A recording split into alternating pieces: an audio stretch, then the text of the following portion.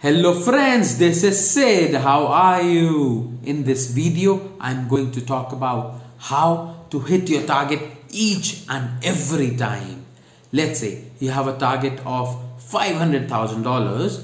What most of the salespeople think that even if they reach closer to their target, they should be good. So what they do, they start reaching out to their prospects. They use LinkedIn, they start emailing, they start calling their prospects, they schedule meetings and reach closer to their target.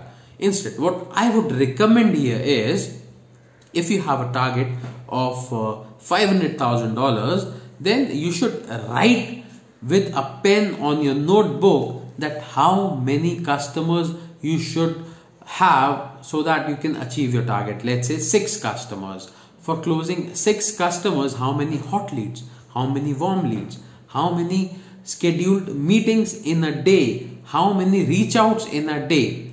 This way, if you do a calculation, you would be able to achieve your target each and every time.